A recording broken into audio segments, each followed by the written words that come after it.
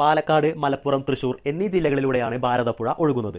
അപ്പോൾ നമ്മൾ ഈ കാര്യം പഠിച്ചത് ഒരു സ്റ്റോറി വെച്ചിട്ടാണ്. എന്നീ ജില്ലകളിൽ കൂടി ഒഴുകി ആലുവയിൽ വെച്ച് രണ്ടായി പിരിയുന്നു. ഉത്തരം ആലുവ. പന്നിയാർ എന്നിവയാണ് പെരിയാറിലെ പ്രധാന ജലവൈദ്യുത പദ്ധതി. ഭാരതപ്പുഴ അറബിക്കടലിൽ പതിക്കുന്നത് എവിടെ വെച്ചാണ് എന്നതൊരു സ്ഥിരം ചോദ്യമാണ്. ഹലോ ഫ്രണ്ട്സ്, ഇലോവൻ ലേണിംഗിന്റെ പുതിയൊരു അധ്യായത്തിലേക്ക് എല്ലാവർക്കും സ്വാഗതം. നമ്മളിന്ന് പഠിക്കാൻ പോകുന്നത് കേരളത്തിലെ നദികളെക്കുറിച്ചാണ്. കേരളത്തിലെ നദികളെക്കുറിച്ചുള്ള അടിസ്ഥാനപരമായ ചില കാര്യങ്ങൾ, ചില കോഡൊക്കെ ഉപയോഗിച്ച് വളരെ രസകരമായിട്ടാണ് നമ്മളിന്ന് പഠിക്കാൻ പോകുന്നത്. അപ്പോൾ നമുക്ക് ക്ലാസ്സിലേക്ക് കടക്കാം. അതിനു മുമ്പായി നമ്മുടെ ചാനൽ ഇതുവരെ സബ്സ്ക്രൈബ് ചെയ്യാത്തവർ വേഗം തന്നെ സബ്സ്ക്രൈബ് ചെയ്യുക. നമുക്കറിയാം, കേരളത്തിലെ നദികളുടെ എണ്ണം 44ആണ്. ഈ 44 നദികളും ഉദ്ഭവിക്കുന്നത് പശ്ചിമഘട്ട മലനിരകളിലാണ്. പശ്ചിമഘട്ട മലനിരകൾ എന്ന് പറയുന്നത് ഗുജറാത്ത് മുതൽ കന്യാകുമാരി വരെ നീണ്ടുകിടക്കുന്ന പർവ്വതനിരയാണ് പശ്ചിമഘട്ടം. പശ്ചിമഘട്ട പർവ്വതനിരകളിലാണ് ഈ പറഞ്ഞ 44 നദികളും ഉദ്ഭവിക്കുന്നത്. മറ്റൊരു പ്രധാന വസ്തുത പറഞ്ഞോട്ടെ. കേരളത്തിൽ 15 കിലോമീറ്ററോ അതിൽ കൂടുതലോ നീളമുള്ള പുഴകളെയാണ് നദിയായി കണക്കാക്കുന്നത്. ഇനി കേരളത്തിലെ 44 നദികളിൽ 41 പടിഞ്ഞാറോട്ടും 3 കിഴക്കോട്ടും ഒഴുകുന്നു എന്ന കാര്യം എല്ലാവർക്കും അറിയാവുന്നതാണ്. കിഴക്കോട്ടൊഴുകുന്ന 3 നദികൾ ഏതൊക്കെയാണ്? കബനി, ഭവാനി, പാമ്പാർ. ഈ നദികളിൽ നീളം കൂടിയ നദി, അല്ലെങ്കിൽ കേരളത്തിൽ കിഴക്കോട്ടൊഴുകുന്ന നദികളിൽ ഏറ്റവും നീളം കൂടിയ നദി ഏതാണ് എന്ന ചോദ്യം ചോദിക്കാറുണ്ട്. അതിൻ്റെ ഉത്തരം കബനി എന്നാണ്. കേരളത്തിലെ നദികളെ അവയുടെ വലുപ്പത്തിൻ്റെ അടിസ്ഥാനത്തിൽ നമുക്കൊന്ന് കഥ പോലെ ഓർത്തിരുന്നാലോ? ഓക്കെ, നമുക്ക് ആ കഥയിലേക്ക് കടക്കാം. കഥ ഇതാണ്. പെരിയാറിലുള്ള ഭരതൻ പമ്പ് വാങ്ങാൻ ചാലിയാറുള്ള ചാക്കോയുടെ വീട്ടിലെത്തി. പക്ഷേ പമ്പ് കിട്ടിയില്ല. അങ്ങനെ അദ്ദേഹം തിരിച്ചു വരികയാണ്. തിരിച്ചു വരുന്ന വഴി കടല വാങ്ങി അച്ഛൻ്റെ കൂടെ നടക്കുമ്പോൾ കല്ലെടുത്ത് ആറ്റിലേക്ക് എറിഞ്ഞു. ഒന്നുകൂടെ പറയാം. പെരിയാറിലുള്ള ഭരതൻ പമ്പ് വാങ്ങാൻ ചാലിയാറുള്ള ചാക്കോയുടെ വീട്ടിലെത്തി. കിട്ടിയില്ല. തിരിച്ചു വരുന്ന വഴി കടല വാങ്ങി അച്ഛൻ്റെ കൂടെ നടക്കുമ്പോൾ കല്ലെടുത്ത് ആറ്റിലേക്ക് എറിഞ്ഞു. പെരിയാർ, ഭാരതപ്പുഴ, പമ്പ, ചാലിയാർ. ചാക്കോ എന്ന് പറയുമ്പോൾ ചാലക്കുടി പുഴയാണ് ഉദ്ദേശിച്ചത്. കിട്ടിയില്ല. തിരിച്ചു വരുമ്പോൾ കടല വാങ്ങി. കടല എന്ന് ഉദ്ദേശിച്ചത് കടലുണ്ടിപ്പുഴയാണ്. കടല വാങ്ങി അച്ഛൻ്റെ കൂടെ നടക്കുമ്പോൾ അച്ഛൻ കോവിലാർ. അച്ഛൻ കോവിലാർ. കല്ലെടുത്ത് ആറ്റിലേക്ക് എറിഞ്ഞു. കല്ലടയാർ. അപ്പോൾ നമുക്ക് ഈ കഥ ഓർത്തുകൊണ്ട് ഇവയെ നമുക്കൊന്ന് ക്രമത്തിൽ പറഞ്ഞു നോക്കാം. പെരിയാർ, ഭാരതപ്പുഴ, പമ്പ, ചാലിയാർ, ചാലക്കുടിപ്പുഴ, കടലുണ്ടിപ്പുഴ, അച്ഛൻ കോവിലാർ, കല്ലടയാർ. അപ്പോൾ നമ്മൾ ഈ കാര്യം പഠിച്ചത് ഒരു സ്റ്റോറി വെച്ചിട്ടാണ്. സ്റ്റോറിയുടെ കാര്യമൊക്കെ എല്ലാവർക്കും അറിയാം. സ്റ്റോറി എന്ന് പറയുമ്പോൾ പ്രത്യേകിച്ച് ലോജിക്കൊന്നും കാണത്തില്ല. ഈ കോഡ് തന്നെ ഉപയോഗിക്കണമെന്നില്ല. ഇഷ്ടമുള്ള കോഡ് നമുക്ക് സ്വയം ഉണ്ടാക്കാം. അതാണ് ഏറ്റവും നല്ലത്. ഇനി നമ്മൾ ആദ്യമായിട്ട് പഠിക്കാൻ പോകുന്നത് കേരളത്തിലെ ഏറ്റവും വലിയ നദിയായ, കേരളത്തിൻ്റെ ജീവരേഖ എന്നറിയപ്പെടുന്ന പെരിയാറിനെ പറ്റിയാണ്. ഇപ്പോൾ തന്നെ നമ്മൾ 2 പ്രധാന ചോദ്യങ്ങൾ പറഞ്ഞു കഴിഞ്ഞു. ഒന്ന്, കേരളത്തിലെ ഏറ്റവും നീളം കൂടിയ നദി പെരിയാർ. കേരളത്തിൻ്റെ ജീവരേഖ എന്നറിയപ്പെടുന്ന നദി അതും പെരിയാർ. പെരിയാർ ഉദ്ഭവിക്കുന്നത് തമിഴ്നാട്ടിൽ നിന്നുമാണ്. തമിഴ്നാട്ടിലെ സഹ്യപർവ്വതത്തിൻ്റെ ഭാഗമായ ശിവഗിരി മലയിലാണ് പെരിയാറിൻ്റെ ഉദ്ഭവം. സഹ്യപർവ്വതത്തിലെ ശിവഗിരി മലയിൽ നിന്നും ഉത്ഭവിച്ച പെരിയാർ ഇടുക്കി, എറണാകുളം എന്നീ ജില്ലകളിൽ കൂടിയൊഴുകി ആലുവയിൽ വെച്ച് രണ്ടായി പിരിയുന്നു. ആലുവയിൽ വെച്ച് മംഗലപ്പുഴ, മാർത്താണ്ഡൻ പുഴ എന്നീ 2 പുഴകളായി പിരിഞ്ഞാണ് പെരിയാർ അറബിക്കടലിൽ പതിക്കുന്നത്. ഈ ഭാഗത്തു നിന്നും വരുന്ന ചോദ്യം ഇങ്ങനെയാണ്. പെരിയാർ, മംഗലപ്പുഴ, മാർത്താണ്ഡൻ പുഴ എന്നീ പുഴകളായി പിരിയുന്നത് ഏതു സ്ഥലത്ത് വെച്ചാണ്? ഉത്തരം ആലുവ. അത് പറഞ്ഞപ്പോഴാണ് മറ്റൊരു പ്രധാന കാര്യം പറഞ്ഞോട്ടെ. ആലുവ പുഴ എന്ന പേരിൽ അറിയപ്പെടുന്നത് പെരിയാറാണ്. നമുക്കറിയാം, ആലുവ പുഴയുടെ തീരത്ത് എന്ന പാട്ടൊക്കെ നമ്മൾ കേട്ടിട്ടുണ്ടാവുമല്ലോ. ആലുവ പുഴ എന്നറിയപ്പെടുന്നത് പെരിയാറാണ്. പ്രാചീന കാലത്ത് പെരിയാർ അറിയപ്പെട്ടിരുന്നത് ചൂർണി എന്നായിരുന്നു. പെരിയാറിൻ്റെ ആദ്യനാമം എന്തായിരുന്നു എന്നത് ഒരു പ്രധാന ചോദ്യമാണ്. പെരിയാറിൻ്റെ ആദ്യനാമം ചൂർണി എന്നാണ്. ഏറ്റവും കൂടുതൽ അണക്കെട്ടുകൾ ഉള്ള നദിയും ഏറ്റവും കൂടുതൽ ജലവൈദ്യുത പദ്ധതികൾ ഉള്ള നദിയും പെരിയാറാണ്.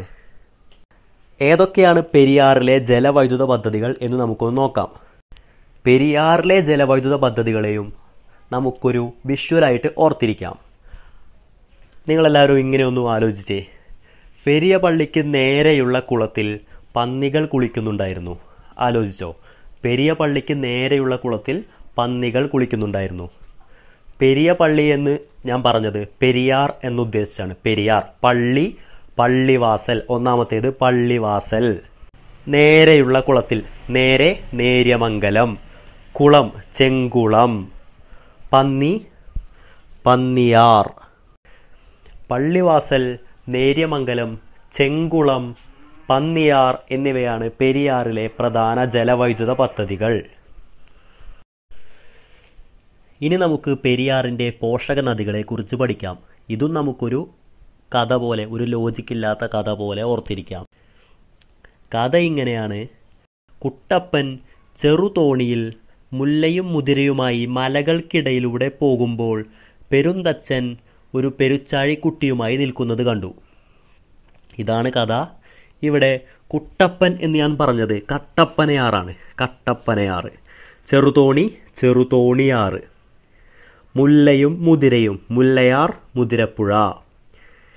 മലകൾക്കിടയിലൂടെ എന്ന് ഞാൻ പറഞ്ഞത് ഇടമലയാറാണ്. ഇടമലയാർ. അത് കഴിഞ്ഞ് പെരുന്തച്ചൻ, പെരുന്തുറയാറ്. പെരുച്ചാഴിക്കുട്ടിയുമായി നിൽക്കുന്നത് കണ്ടു എന്നത് പെരിഞ്ചാൻ കുട്ടിയാറ്. ഇത്രയുമാണ് പെരിയാറിൻ്റെ പ്രധാന പോഷക നദികൾ. അത് നിങ്ങൾ ആ കഥയൊന്ന് ഓർത്തു എന്ന് പറഞ്ഞേ. കട്ടപ്പനയാറ്, ചെറുതോണിയാറ്, മുല്ലയാർ, മുതിരപ്പുഴ, ഇടമലയാർ, പെരുന്തുറയാർ, പെരിഞ്ചാൻ കുട്ടിയാറ്. ഇത്രയുമാണ്. ഇതിൽ പ്രധാനമായി ചോദിക്കുന്നത് ഇടമലയാറും മുല്ലയാറും മുതിരപ്പുഴയും ചെറുതോണിയാറുമാണ്. എന്നാലും എല്ലാം പഠിച്ചിരിക്കുന്നതാണ് ഒന്നുകൂടെ നല്ലത്. ഇനി പെരിയാറിനെ പറ്റിയുള്ള മറ്റു ചില വസ്തുതകൾ നോക്കാം. പെരിയാറിൻ്റെ തീരത്തുള്ള പ്രസിദ്ധമായ ക്രിസ്തീയ തീർത്ഥാടന കേന്ദ്രം മലയാറ്റൂർ, മലയാറ്റൂർ പള്ളി, അത് പെരിയാറിൻ്റെ തീരത്താണ്. ശ്രീ ശങ്കരാചാര്യരുടെ ജന്മസ്ഥലമായ കാലടി സ്ഥിതി ചെയ്യുന്നത് ഏത് നദിയുടെ തീരത്താണ്? ഉത്തരം പെരിയാർ. ഈ കാര്യങ്ങൾ നമുക്ക് ഒന്നുകൂടി ഓർക്കാം. 244 കിലോമീറ്ററുള്ള പെരിയാർ ഉദ്ഭവിക്കുന്നത് തമിഴ്നാട്ടിലെ ശിവഗിരി മലയിലാണ്. തമിഴ്നാട്ടിൽ നിന്നും ഉത്ഭവിച്ച് ഇടുക്കി, എറണാകുളം എന്നീ ജില്ലകളിലൂടെ ഒഴുകി ആലുവയിൽ എത്തിയ ശേഷം മാർത്താണ്ഡൻ പുഴ, മംഗലപ്പുഴ എന്നീ 2 പുഴകളായി പിരിഞ്ഞ് പെരിയാർ അറബിക്കടലിൽ പതിക്കുന്നു. ഏറ്റവും കൂടുതൽ അണക്കെട്ടുകളുള്ളതും ഏറ്റവും കൂടുതൽ ജലവൈദ്യുത പദ്ധതികളുള്ളതും പെരിയാറിലാണ്. ഈ ജലവൈദ്യുത പദ്ധതികളെല്ലാം നമ്മൾ കോഡ് പോലെ ഓർത്തിരുന്നു അല്ലേ? മറ്റു ചില വസ്തുതകൾ കൂടെ നമ്മൾ പറഞ്ഞു. അടുത്ത നദി ഭാരതപ്പുഴ. ഭാരതപ്പുഴയുടെ ഉദ്ഭവം ആനമലയിലാണ്. ആനമലയിൽ നിന്നും ഉദ്ഭവിച്ച ഭാരതപ്പുഴയുടെ നീളം 209 കിലോമീറ്ററാണ്. പാലക്കാട്, മലപ്പുറം, തൃശൂർ എന്നീ ജില്ലകളിലൂടെയാണ് ഭാരതപ്പുഴ ഒഴുകുന്നത്. ഭാരതപ്പുഴ അറബിക്കടലിൽ പതിക്കുന്നത് എവിടെ വെച്ചാണ് എന്നതൊരു സ്ഥിരം ചോദ്യമാണ്. ഭാരതപ്പുഴ പൊന്നാനിയിൽ വെച്ചാണ്, മലപ്പുറം ജില്ലയിലെ പൊന്നാനിയിൽ വെച്ചാണ് ഭാരതപ്പുഴ അറബിക്കടലിൽ പതിക്കുന്നത്. ഭാരതപ്പുഴയുടെ പ്രധാന പോഷക നദികളെ നമുക്ക് ഒരു കോഡായി തന്നെ ആലോചിച്ച് വെക്കാം. കോഡിൻ്റെ കാര്യം ഞാൻ പറഞ്ഞു. ഞാനിവിടെ പറയുന്ന കോഡ് തന്നെ ആരും ഉപയോഗിക്കണമെന്നൊന്നുമില്ല.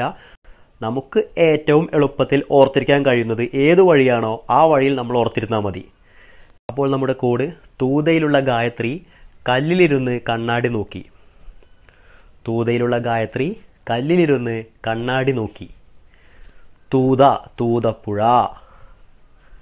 ഗായത്രി, ഗായത്രിപ്പുഴ. കല്ല്, കൽപ്പാത്തിപ്പുഴ. കണ്ണാടി, കണ്ണാടിപ്പുഴ. ഇത്രയുമാണ് ഭാരതപ്പുഴയുടെ പ്രധാന പോഷക നദികൾ. മാമാങ്കം നടന്നിരുന്നത് ഏത് നദിയുടെ തീരത്താണ് എന്ന ചോദ്യം ചോദിക്കാറുണ്ട്. മാമാങ്കം നടന്നിരുന്നത് ഭാരതപ്പുഴയുടെ തീരത്താണ്. തിരുനാവായയിൽ വെച്ച് ഭാരതപ്പുഴയുടെ തീരത്താണ് മാമാങ്കം നടന്നിരുന്നത്. ഭാരതപ്പുഴയുടെ മറ്റൊരു പേരാണ് നിള. നിള എന്നറിയപ്പെട്ടിരുന്ന നദി ഭാരതപ്പുഴയാണ്. നിളയുടെ കഥാകാരൻ എന്ന് കേട്ടിട്ടുണ്ടോ? നിളയുടെ കഥാകാരൻ എന്നറിയപ്പെടുന്നത് MT വാസുദേവൻ നായർ. നിള എന്നറിയപ്പെടുന്നത് ഭാരതപ്പുഴ. മാത്രമല്ല ഭാരതപ്പുഴയുടെ മറ്റൊരു പേരാണ് പൊന്നാനിപ്പുഴ. പൊന്നാനിപ്പുഴ എന്നറിയപ്പെടുന്നത് ഭാരതപ്പുഴയാണ്. നമ്മൾ നേരത്തെ പഠിച്ചു. ആലുവാപ്പുഴ എന്നറിയപ്പെടുന്നത് ആരാണ്? ആലുവാപ്പുഴ എന്നറിയപ്പെടുന്നത് പെരിയാറും പൊന്നാനിപ്പുഴ എന്നറിയപ്പെടുന്നത് ഭാരതപ്പുഴയുമാണ്. കുഞ്ചൻ നമ്പ്യാരുടെ ജന്മസ്ഥലമായ കിള്ളിക്കുരിശിമംഗലം ഭാരതപ്പുഴയുടെ തീരത്താണ്. അപ്പോൾ നമ്മൾ ഭാരതപ്പുഴയെ പറ്റിയുള്ള ഏറ്റവും പ്രധാനപ്പെട്ട കുറച്ച് വസ്തുതകൾ പരിചയപ്പെട്ടു.